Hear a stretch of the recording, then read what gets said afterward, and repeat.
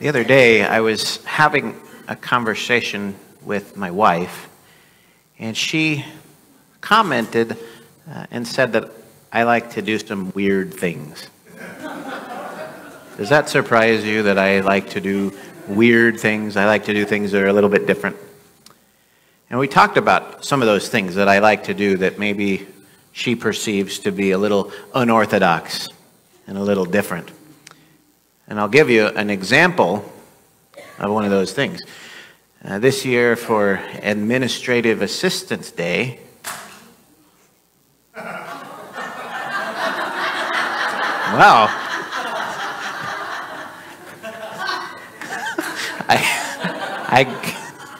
I gave the office staff some Nerf guns that apparently don't work very well.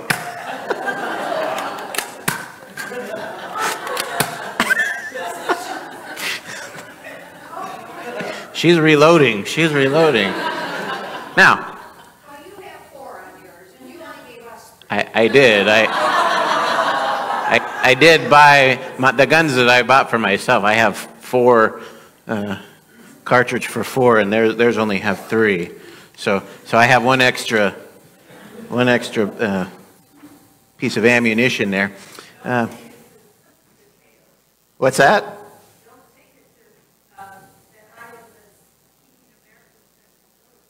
Yeah. we got to be careful with those, right?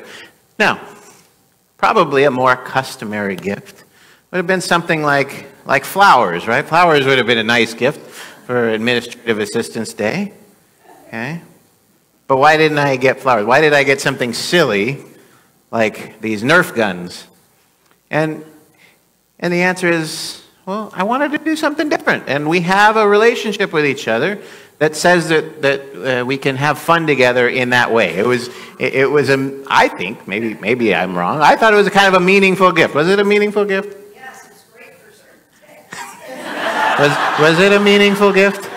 Okay. So, and the reason, by the way, that it's meaningful for them is because sometimes they come around the corner when I'm working on something and they'll just shoot me, right? So in that regard, it's a meaningful, but it matches the relationship that we have. You know, flowers are perfectly appropriate. This matched our relationship a little better, I thought. Okay. And so, as my wife and I were having this conversation, I said something to her that she hadn't heard before, and she said, "Where did that come from?" And what I said was, "Don't yuck my yum." Don't yuck my yum. And she said, "Where did don't yuck my yum come from?" I said, "Well, that's what the kids are saying these days." I just got back not that long ago from a week with kids at camp. And don't yuck my yum. And what does that mean, to not yuck someone's yum? Well, it means that if someone likes something, and that thing, whatever that is, doesn't hurt someone else, then just because you don't like it, don't tell that other person that they can't like the same thing. Does that make sense? Don't yuck my yum. If something is yum to me and it's yuck to you, you don't have to poison my yum by making me yuck that yum. I guess just to complicate it even more, right? So I'm sure that all of us have some yums that we don't want other people to yuck. Do we have some examples? Does anybody have some things that maybe are guilty pleasures that you don't like to tell people that you do because... What was that? Warm tappy. Well, yeah, I guess that's one that people might say, but if you like it, it doesn't hurt me, right? Right? What's that? Miracle Whip on saltines. Okay, so those are some... Yeah, I'm going to yuck on those yums because those... What are some other examples? What are some other things that we do or we like that other people don't like? And reality TV. Well, I like reality TV too. I tell people my wife likes it, but like, what's the latest episode of Teen Mom that you've got to watch? Are there others? Are there others that we can think of? Limburger cheese. Okay, all right. Well, we got feet. What else? What else? Jalapenos on Spam. Okay, all right. Okay, well, we've got, so what I'm getting at here is we've all got things that we enjoy, and maybe other people don't enjoy them as much as we do, right? But jelly beans? Who doesn't like jelly beans? Everybody likes jelly beans. Right? Oh, one person does. Okay, one person doesn't like jelly beans. So, a lot of people don't like. Okay, I'm wrong. A lot of people don't like jelly beans. Okay. Well, today, what? Lettuce and tomatoes. Mike does not like lettuce and tomatoes, among other things. And today we're celebrating a guy who had a lot of people who were trying to yuck his yums. Okay? And that's our patron saint, John the Baptist. Okay? Now, locusts and honey, well, the honey part I can go for, but the locust, I don't know. And John the Baptist, by the way, he didn't get his moniker by being part of the Baptist convention. Right? It wasn't like, Tim the Episcopalian and John the Baptist. Right? He was John the Baptizer. And by the way, you didn't think we would celebrate John the Baptist without doing a little renewal of our baptism, did you? Did you think you were getting away without getting some water sprinkled on you? Father Henry here is going to help me, and we're going to celebrate John the Baptist together by renewing our baptismal vows together. With no Nerf guns. This is water. It's holy water. It's holy water. So that the more that it gets on you, the better. We got people shielding themselves.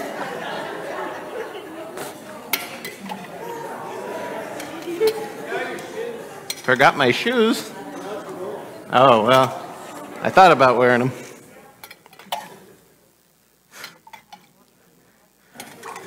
Now, I have a feeling that this side got a little more soaked than that side, so I'm going to go over here.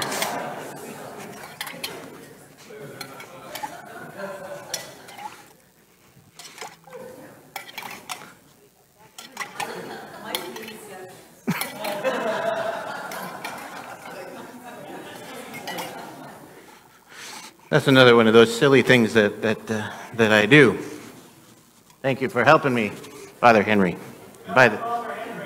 Oh.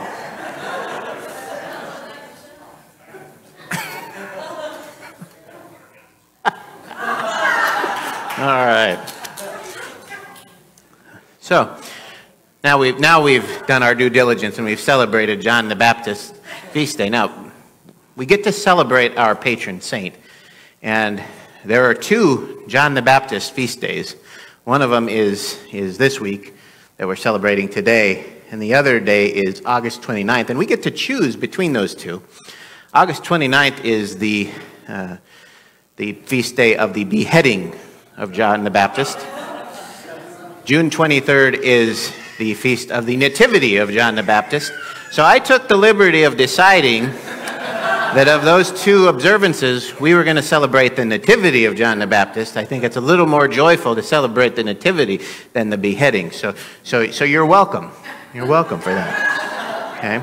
And patron saints that parishes are named after have an influence on how those parishes live in their lives of faith. I'll give you some examples.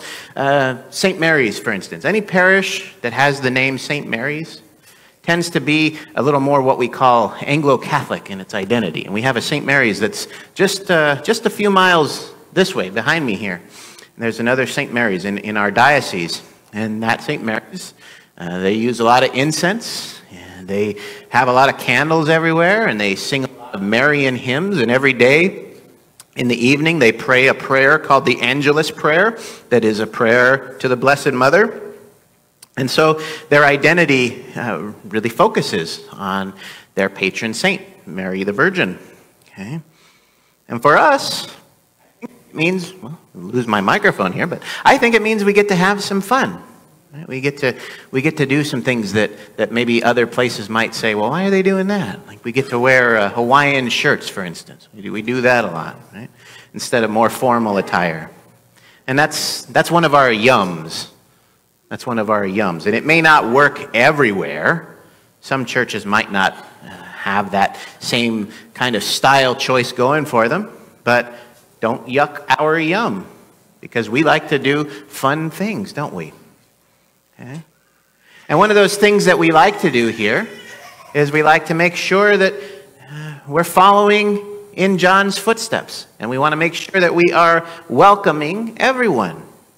And that includes, and maybe even especially, people who haven't felt welcome in other places and at other times.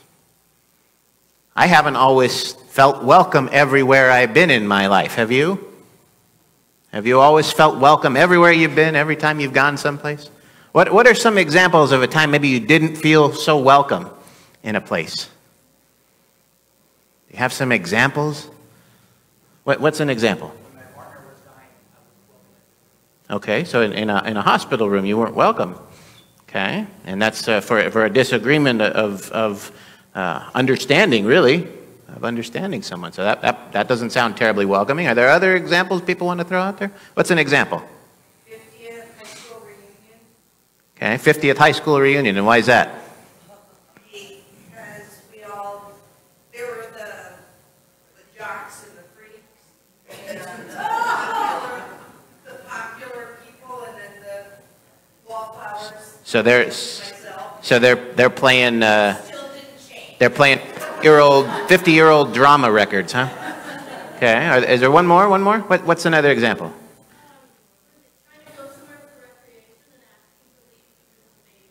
Okay, so because of our life circumstances, and it seems like a lot of these have to do with our life circumstances, which is even more painful, because those are some things that are just pieces of ourselves that people are rejecting, and that doesn't feel so good, right?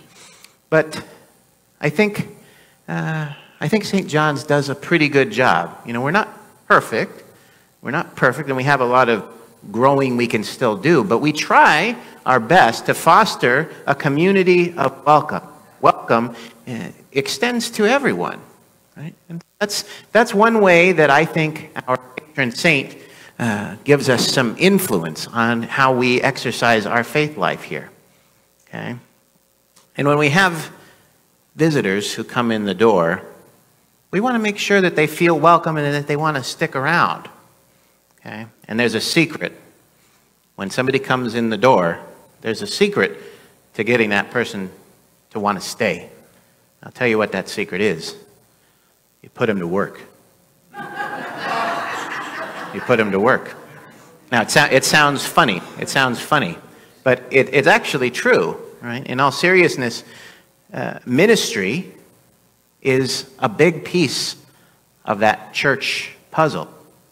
Okay?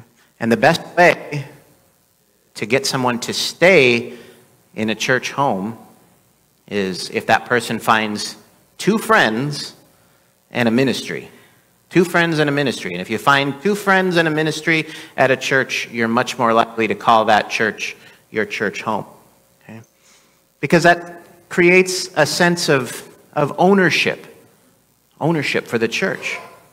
Okay? And in fact, this is your church. This is not my church. This is your church. You are the owners of this church. And I think you do a pretty good job of owning this church and taking responsibility for us. And if you want to see an example of what I'm talking about, when you're in the parish hall, there is a poster that has a tree on it with leaves representing thousands of dollars that we've collected for our capital campaign. Each leaf represents $1,000. And right now, if you go look at that tree, there are 120 leaves on that tree. $120,000 so far that has been raised by you for caring for your church home. So I think that is something that ought to be commended. So thank you for that.